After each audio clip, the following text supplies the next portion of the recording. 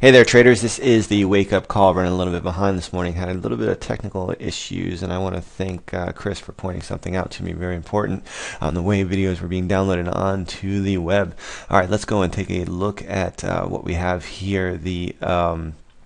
As I spoke about last night, that we had a few interesting setups in the Aussie JPY and the New Zealand JPY, and I was looking to hopefully exploit these setups after the non-farm payroll report came out today to see what we had here, but it looks like we already broke through. And then in New Zealand JPY, we were resting right against the 0.618 fib from 76.78 from the move down from 2009.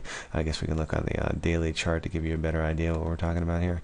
From the move down from 2009, and you can see that the pair had been rubbing right up against it, and it had stopped exactly on there into the close. And I was hoping to have an opportunity to play the breakout or to the top or the bottom on the pair, but it just continued to it broke out last night basically in overnight trading, and now the pair is up 100 pips from there. So that trade, if you had taken it to the long side there, would have worked out very well. Now the Aussie JPY, same thing. This pair didn't have quite the same trading breakout, so we have an opportunity to still take a look at this trade today. It moved up to test the 0.76 fib at 95.34, and if we look back, this pair has been playing the fibs very well, very tightly ever since its breakdown. And we look at the breakdown from 2009 to the lows, and you can see that the pair has been bouncing in between the fib ranges ever since, and it did manage to break out just recently, but it had stopped and it was sitting and resting at that 7.6 fib.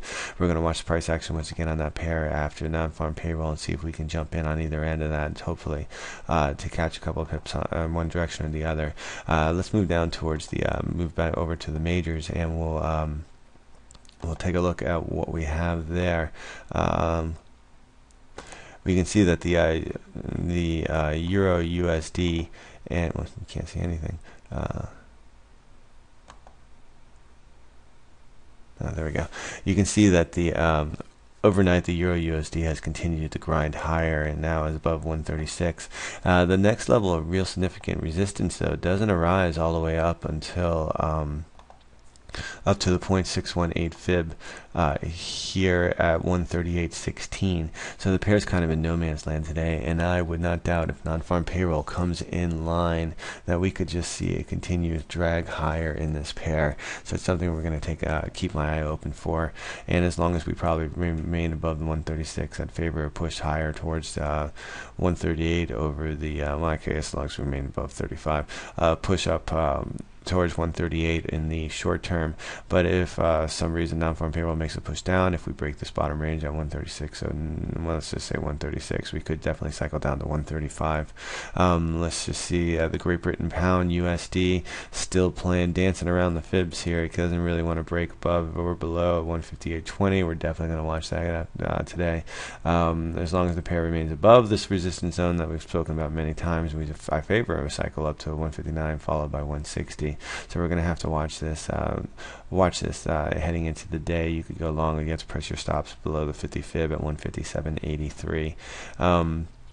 Let's see the CAD still just kind of deadlining right above that resistance zone that we spoke about yesterday.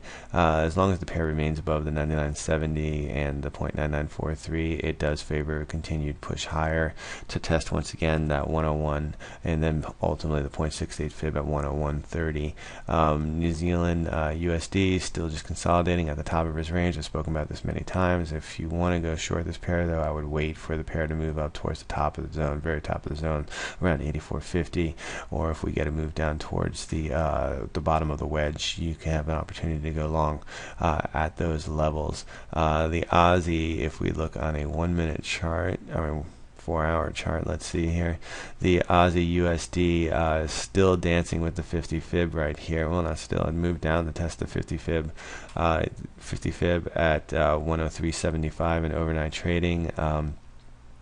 As long as this 103.5 level holds, well, if the pair breaks below this 103.5 level, that's when the floodgates will open and we can move much lower. If you can see that that is significant resistance, support right there, and if that opens, we can go down towards 103, then 102.5, but then basically we're stepping lower, and the upward momentum will be definitely off the tables. The yen USD JPY just continues to move higher with all the yen crosses. The euro JPY for the scalp we took yesterday closed at 124. I think we'll close at right around 124.15. For some reason, the pair continued to go up. Geez, that is amazing. The pair continued to go up another 200 pips in overnight trading. Definitely a trade that we could have held on for a little bit longer, but we were only in it for the scalp, so we had the 50 pips that we were looking for. All right, everybody, good luck trading non-farm payroll today. It's expected, I believe, to come in at 155K. The numbers haven't really caused drastic movement later. I think once these numbers come out, we'll be able to see the markets move in normal fashion for the day. All right, everybody.